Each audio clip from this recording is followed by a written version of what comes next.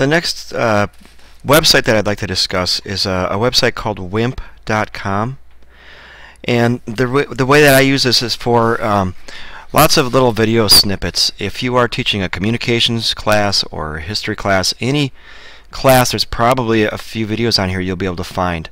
What I like about this as opposed to YouTube is because you just don't know what you're going to get when you use YouTube. You'll get pop-ups, you'll get things that are just inappropriate. So this is a site that I have been using for quite some time, and I've yet to find anything inappropriate on it. So I really like it. The students like it. It's good for student engagement. It's great. You could use it for writing prompts. If you could use some of these videos for you could ask students to explain how it makes them feel or how it inspires them, or you could easily use any of these videos for a writing prompt. So it's basically wimp.com, and each day there are 5 videos that are posted, and some will be worthwhile watching, some maybe not.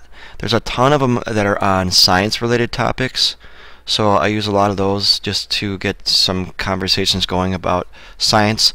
There's some very silly ones, best of talking animals, but it really increases that student engagement.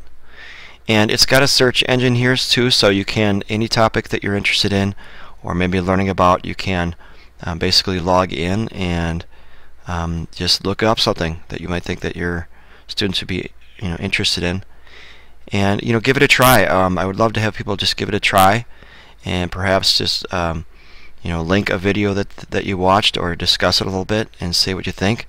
So this is another site I'd like you to play around for a while and give me your thoughts. Thanks.